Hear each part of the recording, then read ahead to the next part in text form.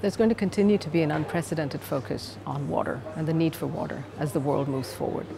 This is not only because of demand outstripping supply, but also because of all the climate change and climate aspect ramifications of this. I think this results in good news and bad news. And some of the bad news has already emerged in the Global Risks Survey that the World Economic Forum published, where they named water and the need for water as the most impactful risk going forward in our near future.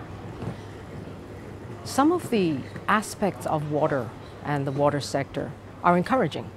I think there are a number of people, and a growing number of people, who are truly focusing on water and the need for water and trying to understand and figure out solutions around it and how to deal with a crisis and not meet the crisis head on.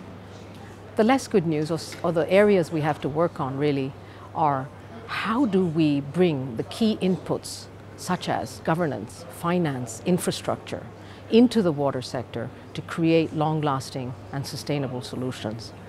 I'm optimistic enough to believe that water is so fundamental to economic growth and to every sector of the economy that the solutions will be found and they will be made long-term and sustainable and something that the world can look forward to as we go along. The Global Agenda Council is looking at one of the two aspects of water that are most important.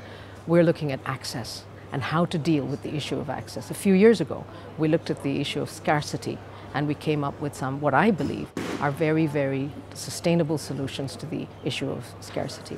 So with these kind of developments in the water sector, I believe we'll find the solutions that we need.